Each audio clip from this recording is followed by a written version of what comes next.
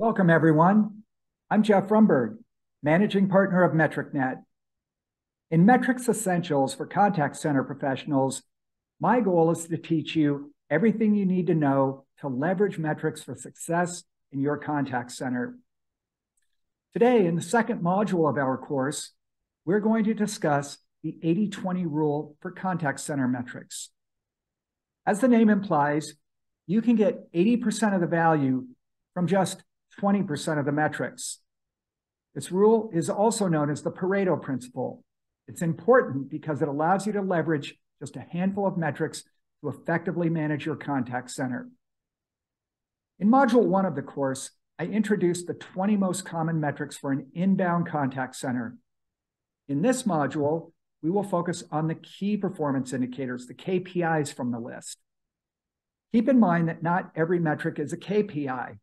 Unfortunately, in this industry, the terms metric and KPI tend to be conflated. They tend to be used interchangeably. All KPIs are metrics, but not all metrics are KPIs. So by focusing on just the KPIs, key performance indicators, we leverage the metrics that matter most.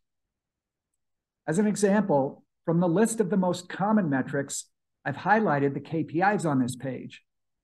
They include cost per contact, customer satisfaction, first contact resolution rate, agent utilization, agent job satisfaction, and average speed of answer.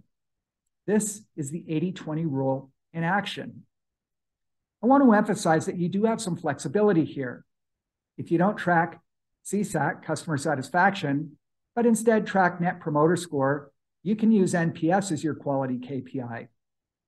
Likewise, if you don't track average speed of answer, you can use percent of calls answered in 60 seconds as your service level KPI. Let's discuss why these are the KPIs. First, cost per contact is your primary measure of efficiency in the contact center, and customer satisfaction is your primary measure of effectiveness. Cost per contact and customer satisfaction.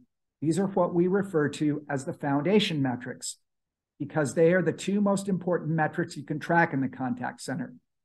If you do nothing else after taking this course, you should commit to tracking cost per contact and customer satisfaction. The next two metrics are the key drivers of cost and quality.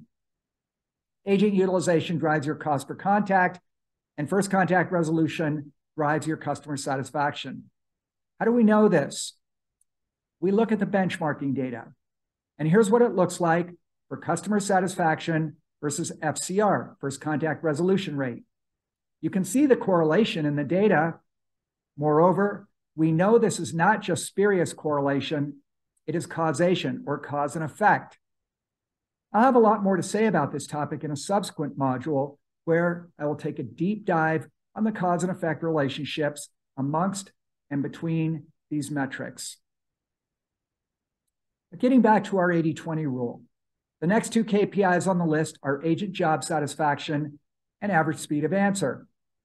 Agent job satisfaction is important because it has a secondary effect on just about every other metric in the contact center, and ASA is important because time, specifically the speed of response, matters to the customer. Final KPI is the balance score, which aggregates the first 6 KPIs on this page to create a single overall measure of success for your contact center. In fact, the next module of this course is dedicated to the balance score. This concludes our second module. I would invite you to join me for Module 3, where we will discuss the Contact Center Balance Scorecard. I want to thank you for joining me today. I'm Jeff Rumburg, Managing Partner of MetricNet.